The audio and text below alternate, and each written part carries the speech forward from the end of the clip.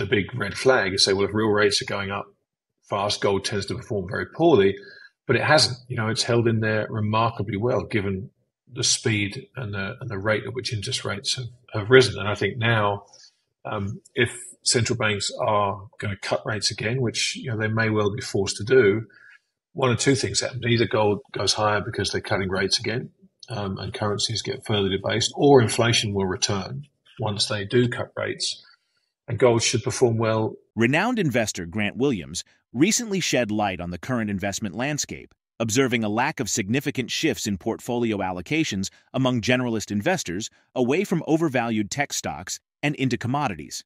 However, Williams foresees an imminent surge of capital into precious metals, particularly gold and silver, suggesting that establishing positions in these assets with a long-term perspective appears to be a prudent move. Despite recent trends, gold prices have experienced a brief lull, hovering near 3-week lows, as the demand for safe haven assets triggered by the conflict in the Middle East has somewhat tempered. Market participants eagerly anticipate insights from U.S. Federal Reserve Chair Jerome Powell, seeking further clarity on the direction of interest rates. Williams highlighted potential catalysts that could drive gold's performance, such as central banks' rate cuts or the resurgence of inflation. He emphasizes the importance of consistently accumulating gold rather than hastily selling when its price surges. Drawing attention to the depreciating value of the dollar, the currency has lost over 96% of its value, attributing this to the Federal Reserve's practice of increasing the money supply without creating tangible value. Recently, gold prices surpassed the critical threshold of $2,000 per ounce, buoyed by escalating tensions in the Middle East, leading to a notable surge in demand for the precious metal. Williams further stressed the potential for a substantial appreciation in gold's price, as more individuals recognize the necessity of holding physical gold as a safeguard against currency devaluation. Join us as we delve into insights shared by GrantWilliams in his recent video. To stay updated with our latest uploads, subscribe to our channel and activate notifications. Thank you. Exposure to physical gold in their possession, not as an investment, but as an insurance policy. And what are both the main tailwinds and headwinds you currently see for gold?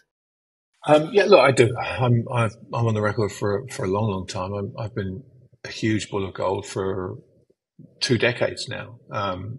Not as a trade at all. It's not something I trade myself. I own gold. I don't trade it. And I continue to accumulate it because I think it's the solution to an awful lot of problems. And look, people get fixated with the $2,000 level, and they get fixated with, is it going to go to 2,500 or 5,000? As soon as you start thinking of something like gold in those terms, it changes the way you view it. And to me, it's never been an asset whose price is that important. What's important for me personally with gold is what it protects me against and what it preserves, which is my purchasing power. And that's really all I'm interested in. I'm interested in having something that if I put away enough gold to buy, I don't know, a small house today, the house doubles in price, I'm interested in my gold still being able to buy that house for me if I need it. And over time, gold does a phenomenal job of doing that. I think there will be a spike in the price when a lot more people that they too need to have some physical metal as protection against currency debasement. So I think you will get a sharp appreciation in price. But again, that's not, I won't be selling my gold because the price goes up. I'll be exchanging my gold at some point for something that I want to own more when I think that gold is perhaps overvalued, or it's run its course, or it offers me an opportunity to exchange it for something I want more. So I think there are an awful lot of tailwinds for gold now. Just looking at the political situation of the world, looking at what's going on in the Middle East, looking at the balance sheets of every single Western democracy, the corner that central banks are painted in, it's very, very difficult to find a negative data point for gold. You could talk about real rates, and this would have been the big red flag and say, well, if real rates are going up fast, gold tends to perform very poorly, but it hasn't. It's held in there remarkably well given the speed and the rate at which interest rates have risen. And I think now, If central banks are going to cut rates again, which they may well be forced to do, one or two things happen. Either gold goes higher because they're cutting rates again, and currencies get further debased, or inflation will return once they do cut rates, and gold should perform well in inflation. So again, if you take the price out of the equation, and I know to people that a lot of people that sounds like a foolish thing to say, and I completely understand why they feel that way. For me, right now, I want to own more gold than I wanted to own in the last probably 10 years, probably since 2015. I wanted to own a lot of gold in 2015, but now I want to own more than I have really at any point in the last 8 years. And for me, it's not because I think it's going to 2,000, 2,500. It's because I think the damage being done elsewhere, gold is one of the only things that is going to A, protect me from that, and B, remain liquid. Chance that things like real estate might protect you from this a bit, but obviously real estate is incredibly illiquid. There are people who will argue Bitcoin will do the same thing, and more power to them. I don't care about Bitcoin; it's not something that interests me in the slightest. But I understand their argument for that. It's not tried and tested like gold is, but we've seen it perform poorly in inflationary periods before. But I understand the argument, and for those people, I wish them well. But for me, right now, I'm keen to own more gold rather than less. In the second quarter of 2023, gold miners' global average all-in sustaining cost (AISC) experienced a continued upward trajectory, reaching $1,315 per ounce. This indicates a quarterly increase of 1% and a year-on-year rise of 6%, extending the trend that initially emerged in the first quarter of 2021. Europe, in particular, witnessed the most significant surge in average AISC, soaring by 11% quarter-on-quarter to $1,167 per ounce. Meanwhile, North America recorded a 3% increase in average AISC, climbing to $1,523 per ounce. Oceania bucked the overall trend with a 3% quarterly decrease, leading to an average AISC of $1,139 per ounce. Amidst these developments, William emphasizes the potential of the precious metals sector for investors. However, he highlights the critical importance of adopting a cautious and meticulously researched approach to investment in this sector, aiming to mitigate potential risks and avoid substantial financial losses. Let's get back to the interview. I think precious metals are going to be a great place to put capital.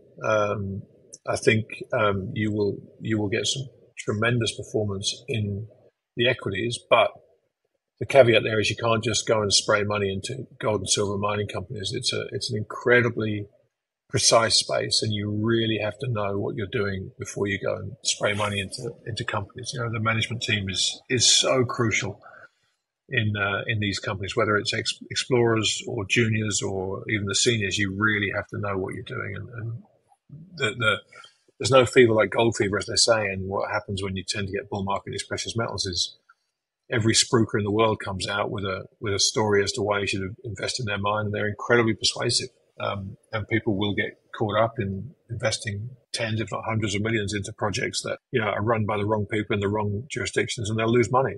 It always happens every time in the cycle.